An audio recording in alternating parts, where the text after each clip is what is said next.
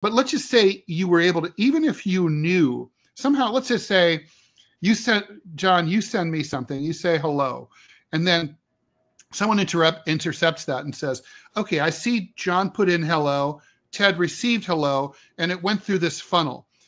The thing is, normally, if you know that those two things, then you can figure out the funnel and how the funnel works. And that's how the British were able to crack the German communications during World War II, because everything was encrypted, but the Germans always ended every cable with HH, Heil Hitler.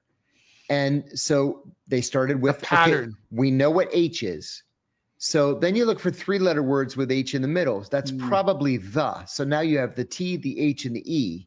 And then you just work on it for a month, 2 months, 3 months. Which is also it's similar to the way that the Egyptologists decrypted hieroglyphics.